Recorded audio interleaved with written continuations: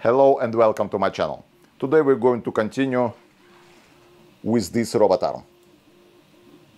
I've started to build this robot some time ago.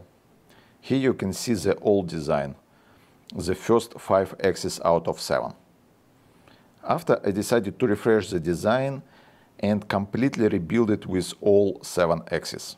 So the old design was disassembled and I used these old parts to test the most crucial component, the differential drive. And it handled 30 Nm torque quite easily. And this 30 Nm torque should be enough for us. In the previous video I've built axis 1, which has planetary stage and belt stage. And now we will continue with other axes.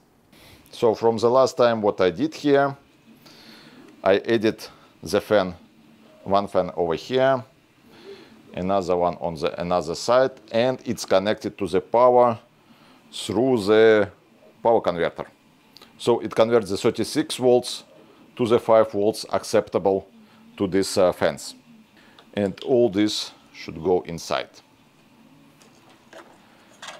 And the cover will cover all of this mess, just like this. And afterwards on each side I'm going to install this kind of part. Like here. This part has the channel for the air to flow, for the air from the fan.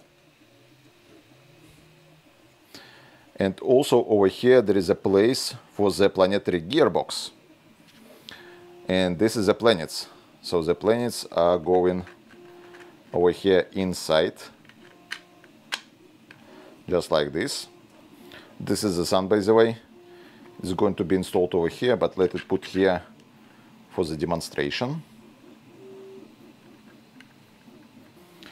And the second part, which goes on the other side, I already assembled it.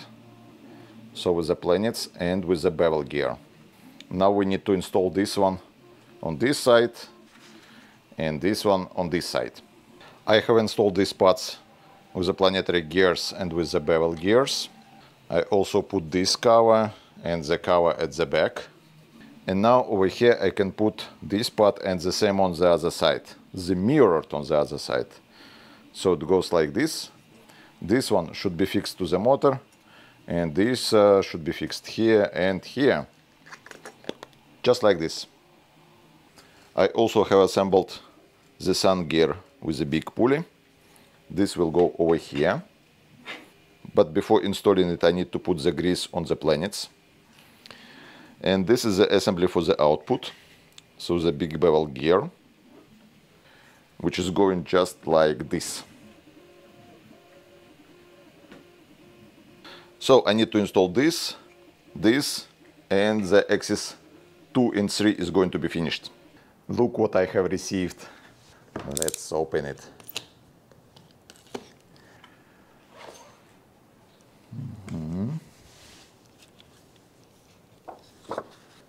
Wow, look at this.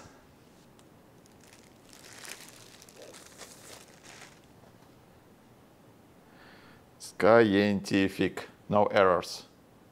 Perfect. This is not a solid block of aluminum.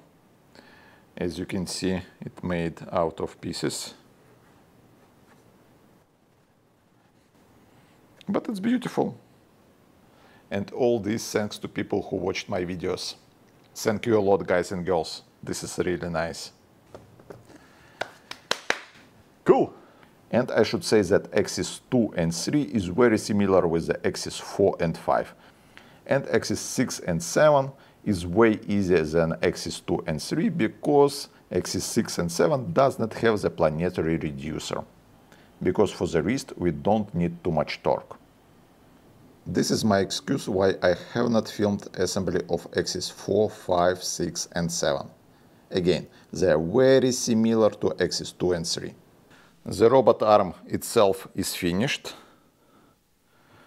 And now I would like to fix this robot arm. And I would like to fix it like it's a humanoid arm. So this base should be fixed vertical, on the vertical wall. Like this, it will resemble the shoulder And this is going to be the arm itself, and this is going to be the elbow, the wrist.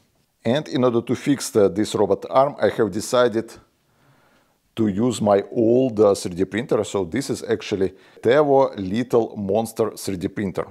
So I kept the frame, the rest I disassembled.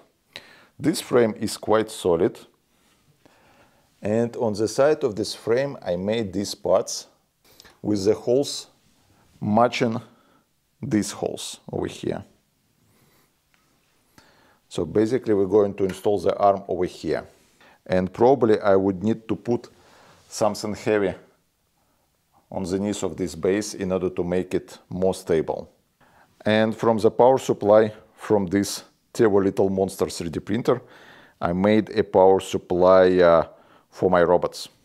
It's not going to be for this robot, but it can be used, for example, for this robot or for this robot. So 24 volts power supply, 20 amps.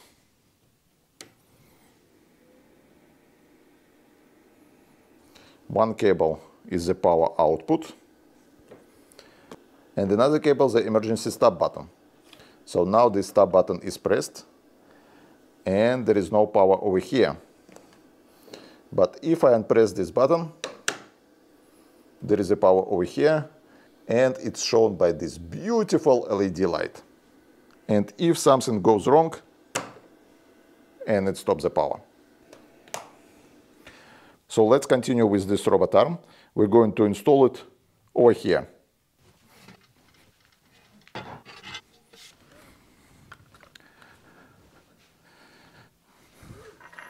I think it's better to have a two-person to do this job.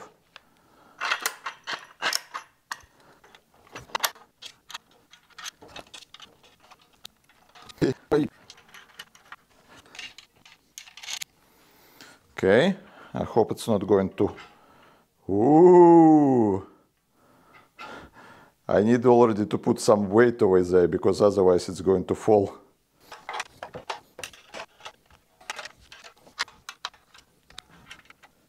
It barely stands. If I let it go, it stands, but just pushing a little bit. Yeah, it still stands, but really barely. So this cable should go over here.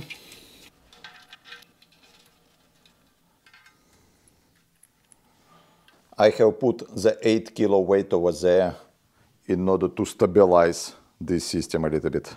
So this is basically like a left arm of the humanoid robot.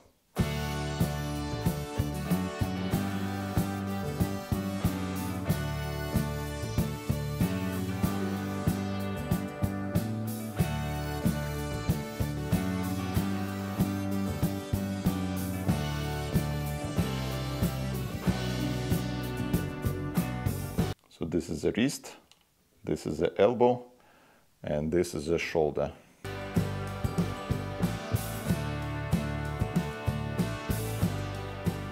Cool. Ideally, I need to 3D print the covers for these bevel gears, and also I need to put the grease.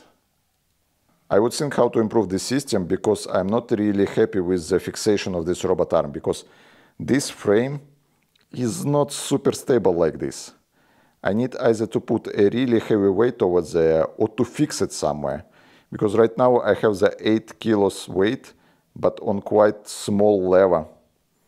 So it's a lever which is comparable to this lever.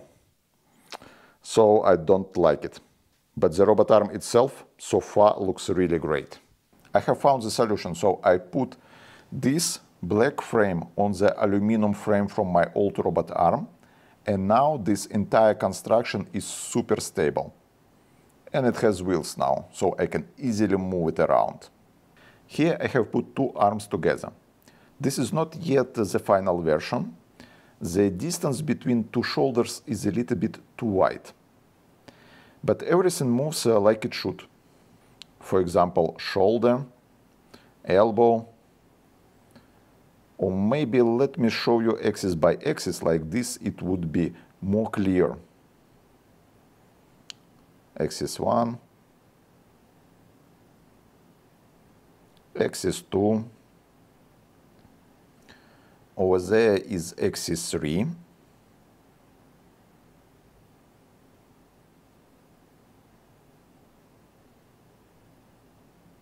Elbow.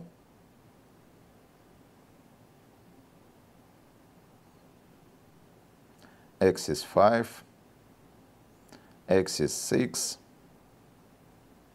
And the last axis of the wrist. Cool. Looks really promising. This is almost the end of this video, but I still want to say one idea which I think is quite important. Right now, as you know, there are many companies who are doing humanoid robots, and there are many companies who are building artificial intelligence. And at some point, I suppose one or many of these companies would make a general purpose humanoid robot, which will be able to replace a lot of people on their jobs. And so this means that these companies would have a lot of power. But if we will have the open source alternative, this means that everyone would have the access to this technology. So here's the idea. Let's build open source humanoid robot based on this arm or based on another arm.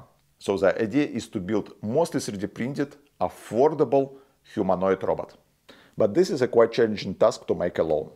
My question is, would you be interested to participate in this? So I mean that some of you can make legs, torso, head, gripper or hands, also the software, the simulation, etc, etc, etc. So there are a lot of tasks which should be done. So please write me in the comment, what do you think about this? Should we do this? Do you think it's interesting? I hope you will find this idea exciting and we can start to do it. As usual, thank you for watching this video till the end. Huge thank you to people who support me on Patreon and via YouTube channel membership. Thank you. As usual, stay safe, good luck with your projects, and see you next time.